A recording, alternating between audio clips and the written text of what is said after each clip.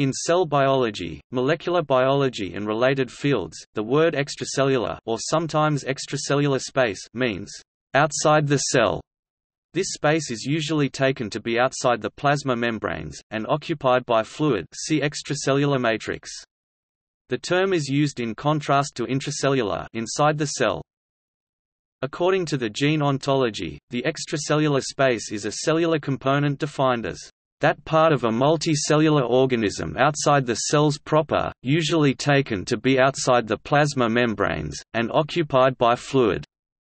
For multicellular organisms, the extracellular space refers to everything outside a cell, but still within the organism, excluding the extracellular matrix.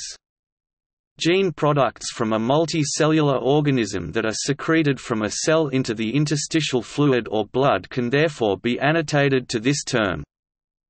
The composition of the extracellular space includes metabolites, ions, various proteins and non-protein substances e.g. DNA, RNA, lipids, microbial products etc. that might affect cellular function. For example, hormones, growth factors, cytokines and chemokines act by traveling the extracellular space towards biochemical receptors on cells. Other proteins that are active outside the cell are various enzymes, including digestive enzymes trypsin, pepsin, extracellular proteinases matrix metalloproteinases, ADAMTSs, cathepsins and antioxidant enzymes extracellular superoxide dismutase.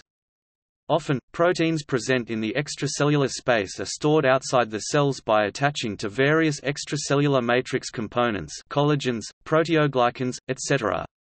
In addition, extracellular matrix proteolytic products are also present in the extracellular space, especially in tissues undergoing remodeling too.